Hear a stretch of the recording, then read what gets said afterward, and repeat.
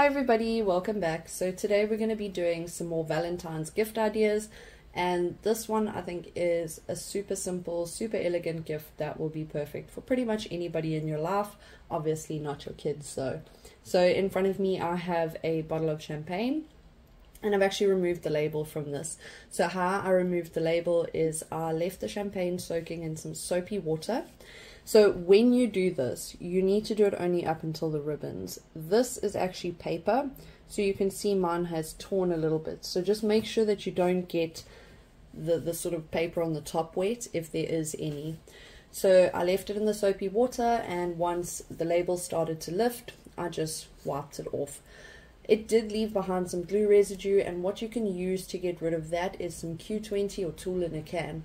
There are other options that you could use, but these are the ones that I find worked the best. They are so quick, it takes all of the glue residue off. Just remember that once you've done that, you will need to wash the bottle again, because it does leave a very oily residue behind. So once you've done that, you can obviously get to applying your vinyl or your printable vinyl if you want to do that. So initially I was going to do printable vinyl, but at the time that I did my printable vinyl, I didn't have the bottle with me, so my sizing wasn't correct. So what we're going to do is we're going to use normal vinyl for this bottle, but I am going to show you how to design both of them. So something to remember when working with your designs is that you don't want to work on this curved surface. So for here, you want to kind of keep your decal to that size if you're using printable vinyl, because that you can't really maneuver. If you're using a normal vinyl, you should be fine. You should be able to go over there if you want to. So let's very quickly jump into our design. I will show you how to do a printable vinyl, and I will show you how to do a normal vinyl one. I personally do feel that the printable vinyl looks a lot more elegant, but we're going to rock it with the normal vinyl. Once we've done that, we will jump into the design for the glasses, which we're going to do etching on, and then we will do that as well. So I think this video is going to be pretty quick, pretty simple, but hopefully it's going to encourage some people to get going with their Valentine's gifts and to maybe do something handmade, because not everything handmade needs to be difficult. I love glass etching. I think it looks absolutely beautiful, so elegant, and I think a lot of people are daunted by it, so I'm hoping that this video will help you feel more comfortable with it. So let's jump into the design elements, or the design portion of our project, and then we will get to making it.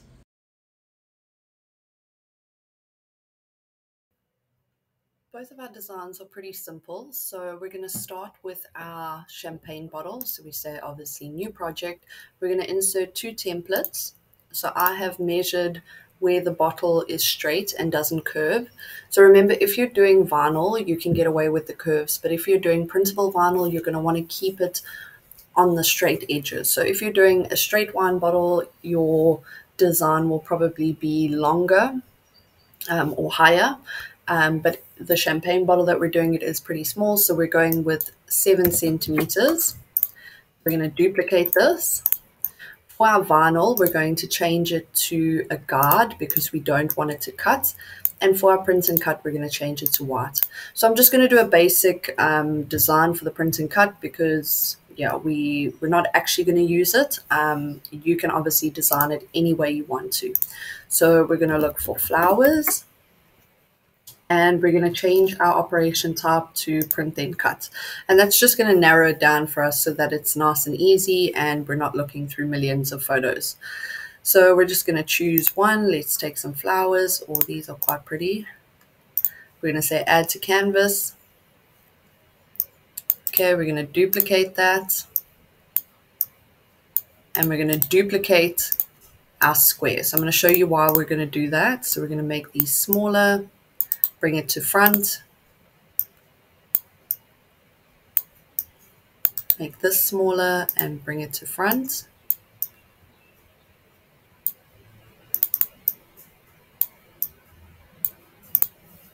Okay, we're going to take both of those, we're going to flatten them so that they're one image. Let's duplicate it. We're going to duplicate it, put it at the bottom, flip it vertical. And then you know what, we're going to flip it horizontal as well, just so that it is more uniform. Okay, we're going to select this one and say,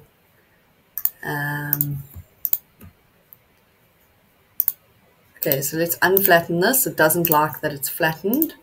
So we're going to do each one individually. So we're going to slice that. Remember, you can only slice with 2 images at a time. And then we're going to slice that. We're then going to do the same for the bottom. We can get rid of all of these. We just want the bottom one. Let's unflatten that. And we're going to slice this. And then we're going to slice this. Okay, so we can delete all of our extra bits out. And this we can now flatten. Okay, so that is our design for our border, and we're going to add in some text.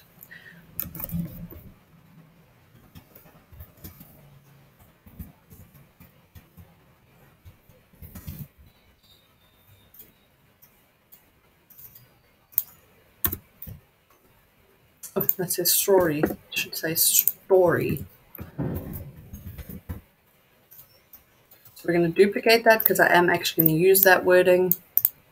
Change this.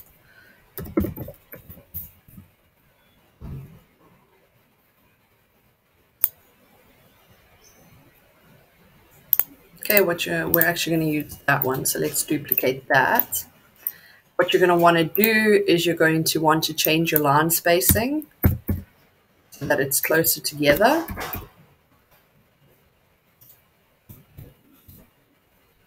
Basically just change it until it looks how you want it to look. Make that smaller.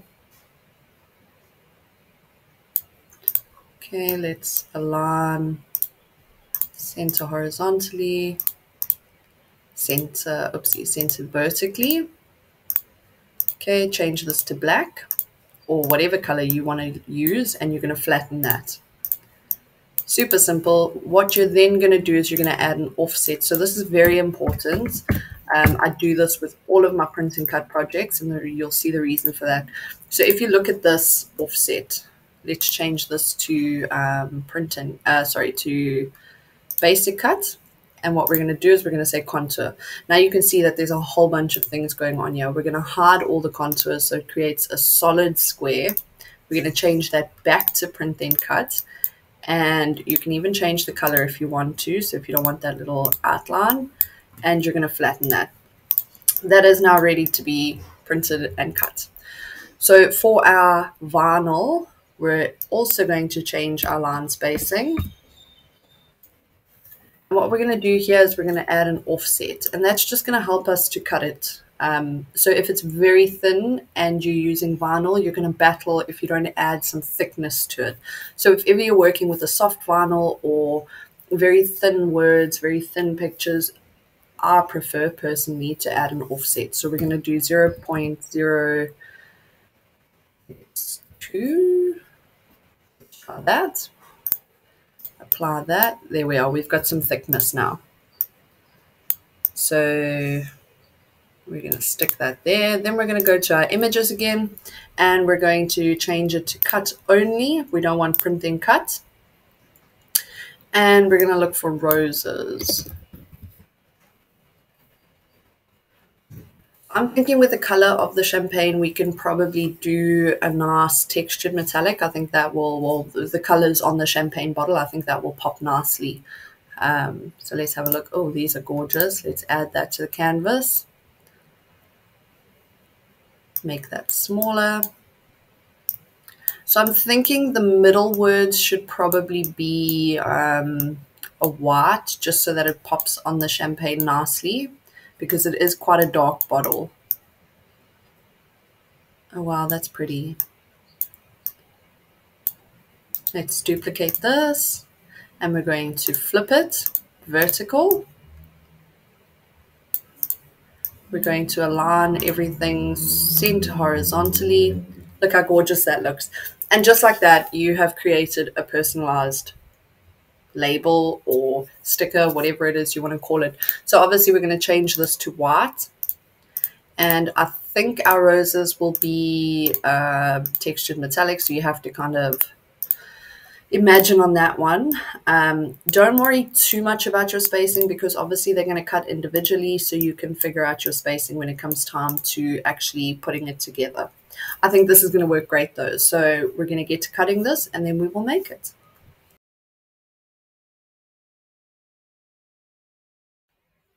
In our previous videos, we have done glass etching and we have also done stencils. It is a super simple process. So because I am doing champagne flutes, which are very long and curved, I've decided to work with an oval shaped template. So I'm doing something very simple, but I think it's going to be super elegant. So you can obviously go as intricate as you want with this. You don't have to follow exactly what I'm doing. This is just going to give you an idea of how you're going to work with it. So we're going to insert a oval. We're going to duplicate that. And we're going to unlock it so that we can create our template. We're going to do the same here. Let's actually just, so sometimes I make it more difficult for myself. I can just duplicate that, super simple. So we're going to insert text and we're going to say Wendy, keep backspace. And then we're going to change this to gravura. So you can see I love this font. I think it's super elegant. Okay, so I have seen that it should be about 7 centimeters width, I think it was.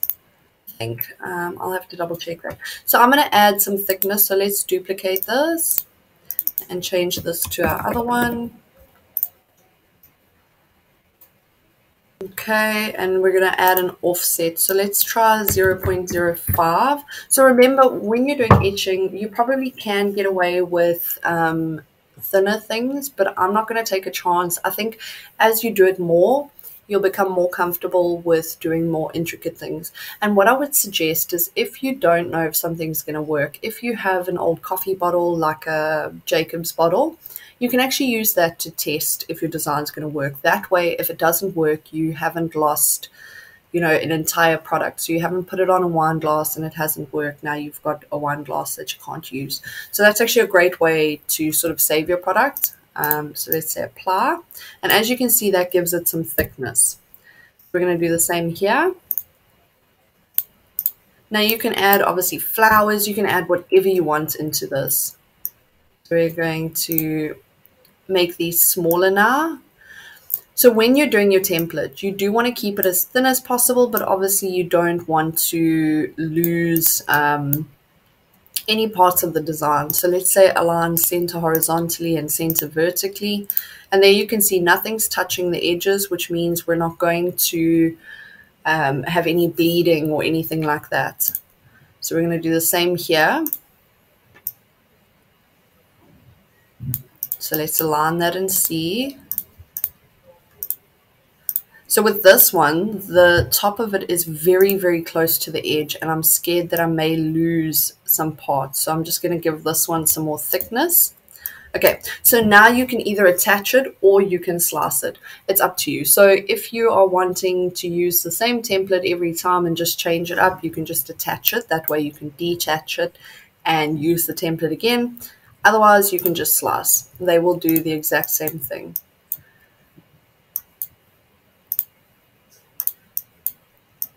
And then we have our templates. Super, super simple. So just remember, when you're doing something like this, you're going to want something that is able to create a stencil. So you've got to think about what a stencil looks like. You're not going to want to use big solid objects. So a layered image, let's say, you're not going to want to use something like that because your back image is a solid piece. So to create a stencil, that's not really going to work. You're going to want something that has a lot of lines, and that even if there's no color, you can sort of figure out what it is. So there is our stencil templates. Super, super simple, not difficult at all. I think this is actually such an amazing project for beginners even. So let's get to making this. I've finished cutting and weeding our decals. So I know that I said that I was going to use 10 textured metallic, but I found this gorgeous rose gold, so I'm just cleaning the bottle with some alcohol, just again make sure that there's nothing stuck or no residue left behind.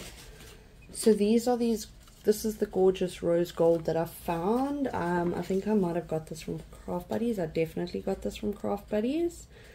It's one of my little offcuts, but I think it goes perfectly with what we're trying to do here. So that is what we're going with.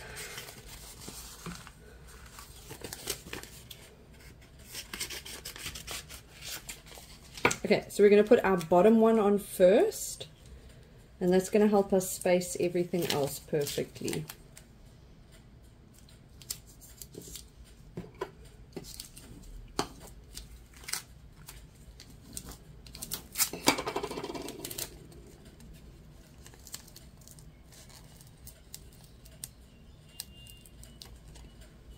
Okay, so we're going to use this midline as our sort of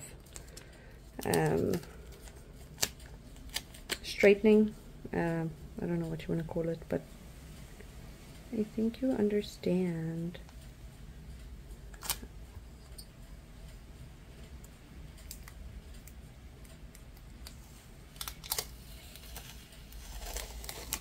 Oh, that looks so cute. That looks super cute. Okay, we're just going to put that on there for just now. Now we're going to apply our wording. So doing it in the order that I'm doing it is helping me to correctly space it. So if I put the top one first, there's a chance that I may not fit everything. Or if I put the wording, there's a chance that I may not fit the roses on the top and the bottom.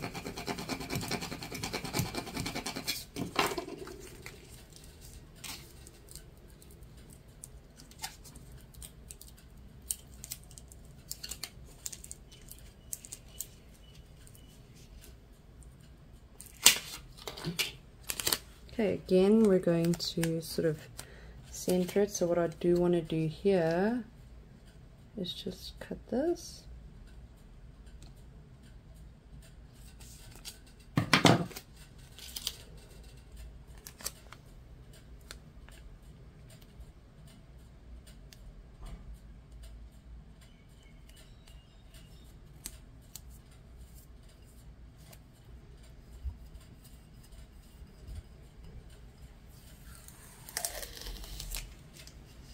Look how cute that looks so far. Okay, and then we're going to put our last piece on, which is our top roses.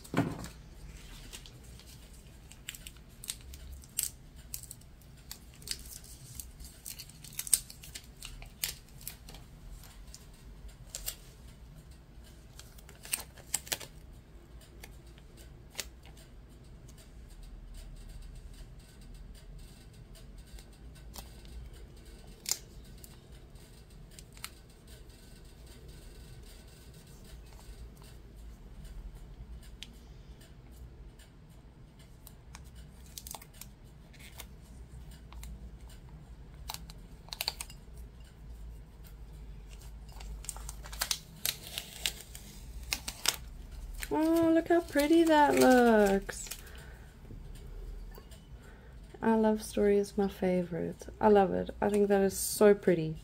So pretty. Okay, so that's our wine bottle done. Nice and simple. I think if you're going to push out like 100 of these things, so say you're selling them, the printable vinyl is going to be the way to go, because the amount of time that I took weeding was a lot to be doing a whole bunch of these. But I think if you're just doing one for your loved one, normal vinyl can definitely work. I think this looks super cute. Okay, let's move on to making our etched glasses now, and then I will show you the finished product. So you've seen how we did our designs. Okay, we've got our little stand and we have our little flute. So here are our designs, and I'm just going to snip them apart, and then we're going to go ahead and weed them. So let's move this aside. Okay, so remember you're making a stencil, you're not doing a decal. So the difference is you're going to take out the parts that you would usually keep. So we're going to take out basically the letters, and we're going to leave all the little inside bits behind.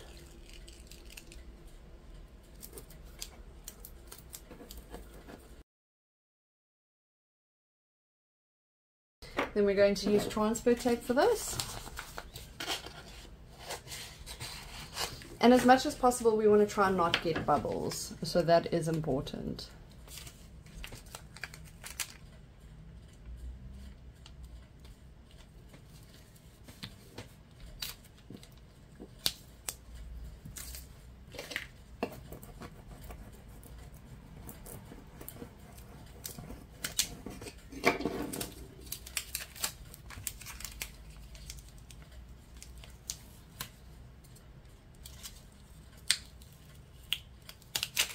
Okay, now just as we did with the wine bottle, we want to clean with alcohol. That just makes sure that there's no residue, nothing to stop anything from sticking. Make sure it's completely dry. If there's any even alcohol left behind, your poor vinyl is not going to stick. So now we're going to apply our decal.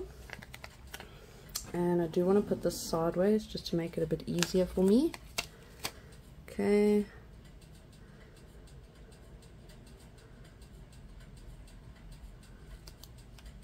Let's just see. I kind of do want that up a bit.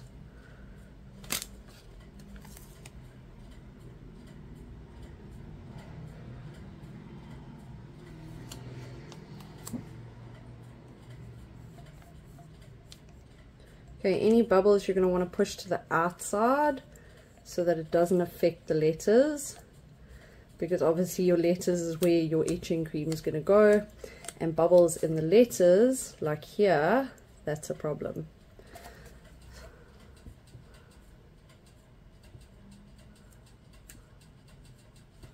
Okay.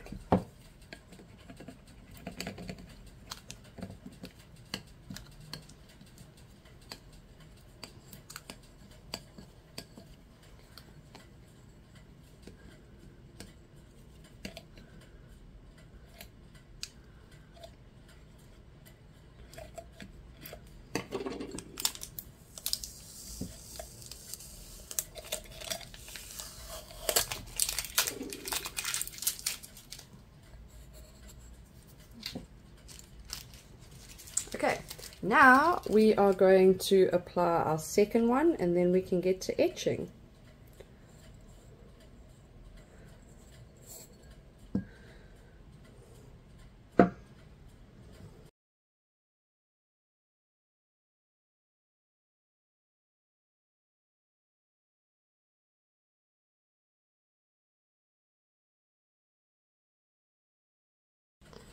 So as you can see there is bubbling, but it's on the outside, so that shouldn't be a problem. You don't want bubbling. You could see that I snipped in some places. You don't want bubbling where, like here for instance, where it's going to leak through and ruin your design. That is what you don't want. So this all looks good. Right, let's get our etching cream and get going with this. For the etching, we're going to be using Armor Etched glass etching cream, and this is highly abrasive. Obviously do not get it onto your skin, it will burn you, and it possibly will burn other stuff that you get it onto as well. So you should be using gloves. Maybe I should put gloves on because I'm super clumsy. Okay, the correct gloves to use are actually like kitchen type gloves, like safety gloves, not these gloves, but this will at least give me time to get it off should it mess on me. Okay, so I'm gonna give this a little mixy mix.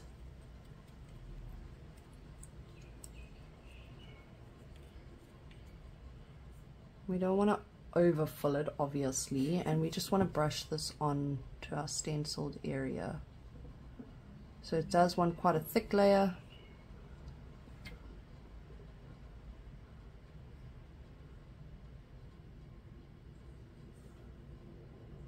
And be careful not to go off of your stencil, that's important.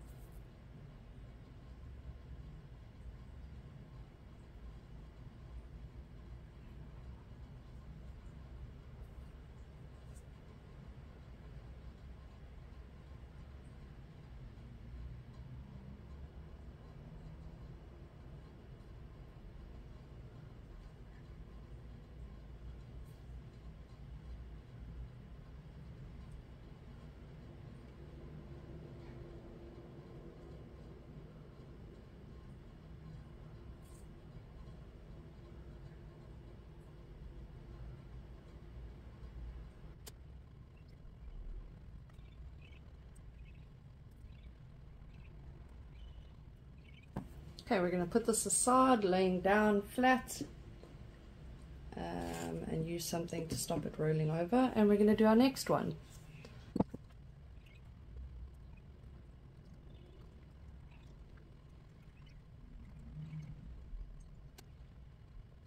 Okay, so we have to leave this for about 3 minutes. It says 1 to 3 minutes. I would leave it 3 to 5 minutes. So currently, I have to go and wash my brush. So if you were doing a lot of these, what you could do and what would work is doing, let's say, 2, just checking that everything is here, that it's all covered. So what you could do is say do 2 and then take that armor etch and put it onto your next ones.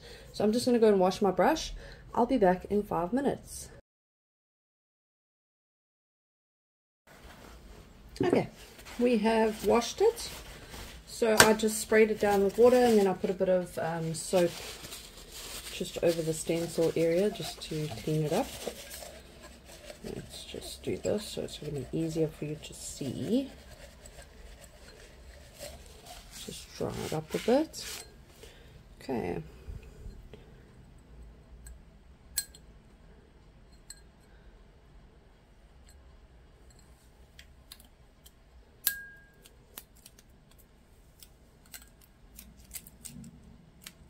So for this I've used removable vinyl. You can use anything you want, but I just decided I wanted to use the removable because I don't really use it much. So it just seemed a good use for it.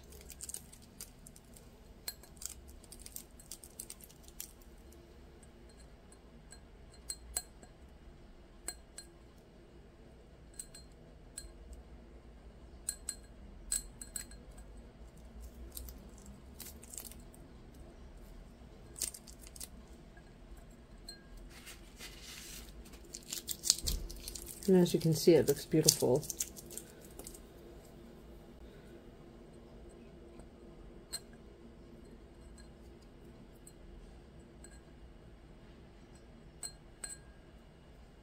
There we are. How gorgeous is that? Okay, now we're going to do the same for the other one.